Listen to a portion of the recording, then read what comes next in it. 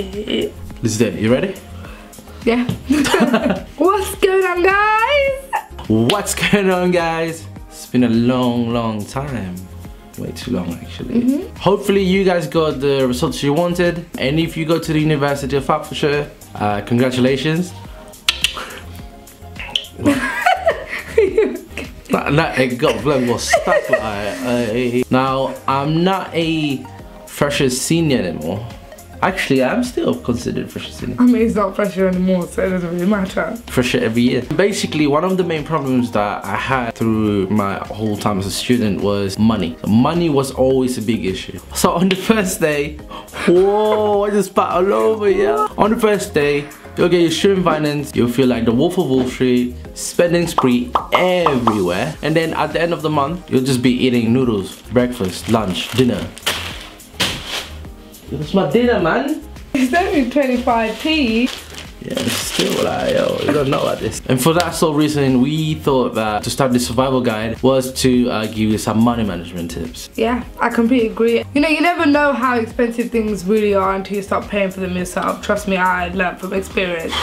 So get your pen and paper and let's get started.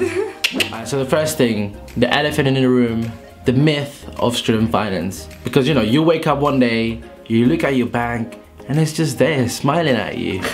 But then that lasts seconds. I'm telling you, seconds. And the reason why is because there's a lot of expenses, and because you think that you have that much money, you spend it all. The easiest way to tackle this problem is budgeting. So you'll have your money coming in, so your student finance, your grants, your loans, not your tuition fees, you will never ever see that. Money from your parents maybe, if you are getting paid from a job that you have. And then on the other side, you'll have your expenses, including your accommodation, like really regular bills such as your phone bill, for example. Once you get all of that, you will deduct your expenses from your money coming in, and with that you can calculate how much money you'll have left until your next student finance drop. No, you won't have to, I'm sure you won't. And I know what you might be thinking. It's the same for me. I don't follow it, but at least this way I'm aware of how much money I actually have. Because usually I get my money, I see 4 grand or however much you get. I think that, you know, that's how much money I have available, but it's not. There are so many things that you need to pay for right at the beginning of the semester. You think you got 4 grand, but out of that 4 grand you only have 400 to spend. It helps you to know that you have £100 to spend every month. The next most important thing is a student bank account. Now, I would recommend that every student gets a student bank account because it can have a lot of perks in comparison to your normal average bank account. Now, one of the major perks is having an interest-free overdraft. I know some people might be too scared to use the overdraft, or some people might see the overdraft and get really happy and spend it all, but I would say just use it for emergency purposes. If you know that your student loan is going to drop in like 2 days time and you just need a bit of money to tide you over, then use it, because you know the money is going to come back to your account. Make sure that you're not using more than what you have, so do be careful and only use it for your emergency situation. And also that helps you with your credit score. Obviously right now you're too young to know what a credit score is. Maybe some of you know what it is. Because it's just something that in the near future banks will use to see if they can actually loan you money to buy a house or whatever it is that you need it. So you have many banks that have student accounts. I don't know why it's taking so long to say that. But yeah, it's like HSBC, Barclays, Santander, NatWest, and so on and so on. I personally use, that was sick. I personally use HSBC, and the main reason why is because at the time, it's quite shallow. At the time they had a free Amazon voucher. No, What a great reason to join a bank. It was a £60 voucher, got £60. Many banks have different like sort of advantages and benefits that you can look at. Yeah, so I chose Santander. Firstly because we have one right on campus. Little plug there, guys. And also because you can get a free rail card with it. Now, I know that a lot of you might be coming from London, so you might not think it's useful, but actually you can get 30% off travel in London too. Makes your travel cheaper for the next 3 years. Yeah, it's so convenient having it right there. If you ever have any issues, it's right there. You know, the employees are lovely people. So yeah, would definitely recommend them too. I'm pretty sure people are going to ask about the Oyster card and rail card. Once you go on the underground, go to the people there, just ask to connect your rail card to your Oyster. Yeah, it's really simple. Yeah, and then you'll literally have, you know, discounted fares throughout London Underground. Now the good thing... I just made such an ugly face when we do that part. Hi. Alright, so next thing, how to make money. Now, as a student, I did find really helpful to actually have a part-time job. The good thing is we have a student union on campus that's run by students, a lot of students in that. Now, they're always looking for enthusiastic individuals. They're always looking for enthusiastic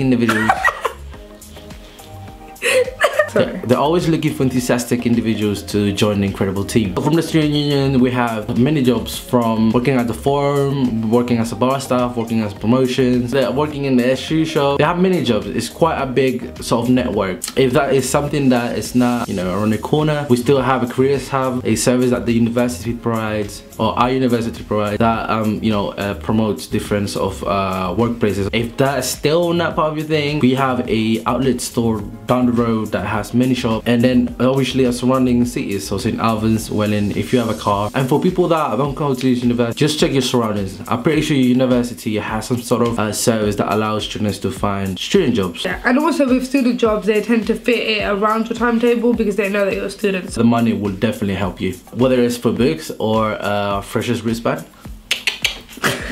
So the next thing is knowing how to save your money.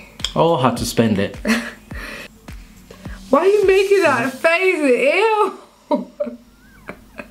So retailers are really clever. They will flood your social media with sales and new releases that they've got around the same time that your student finance drops.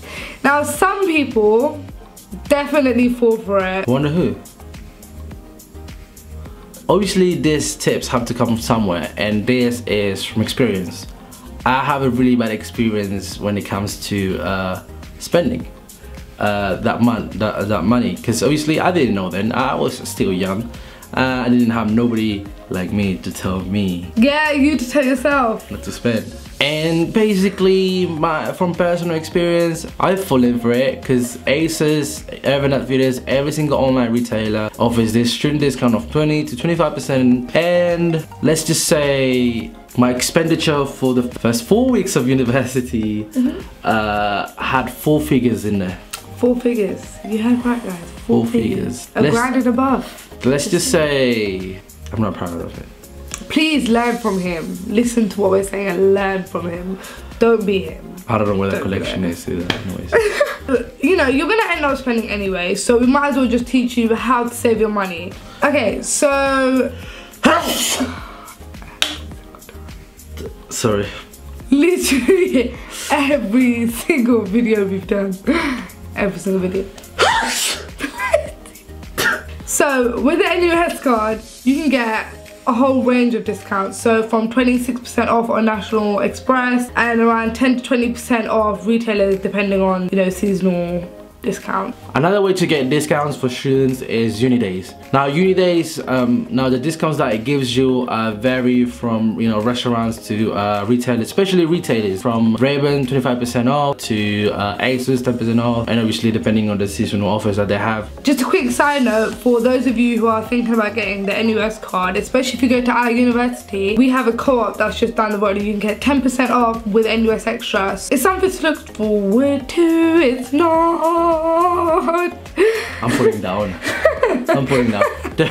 Bring your card, because yeah, they will always ask for your card. So the best place to get student discounts and freebies is from a Freshers Fair. Yeah. Now Freshers Fair is important to attend if you want to join up to societies and stuff. But the best bit is definitely the freebies and the discounts, such as Domino's £1 pizza. Now it is the perfect place for companies to advertise themselves. So it's literally a win-win situation for our students. So from our last Freshers, we got a bag like this. Everybody got a bag like this, and it was just full of loads of cute things like, you know, memorabilia. You got your little Freshers cup. You know, as you go around to other stores, you can pick up things like pens and little sticky pad note things, and just things that you might think are miscellaneous, but in the end you'll end up using them when you're revising or something. So yeah, I would definitely recommend you going to a Freshers Fair.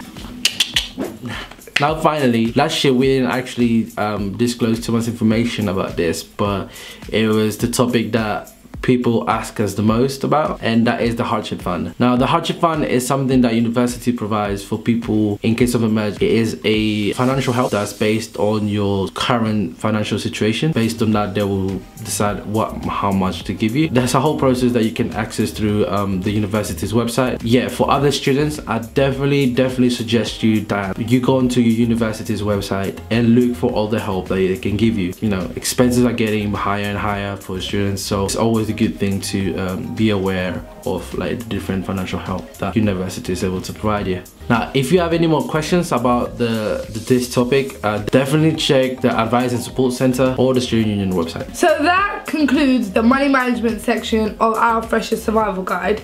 Yes. Do look into our Student Union's YouTube channel for further information on our university, and we'll leave all the links down below. Now again, if you feel our content and you find it useful, make sure you hit that like, share and subscribe. If you have any other specific questions, definitely put it in the comments below. We have a couple of videos coming through to your way. We're working alongside Student Union this time, so we have lots of information to give you. This is all from us. To the next time. Bye. Peace.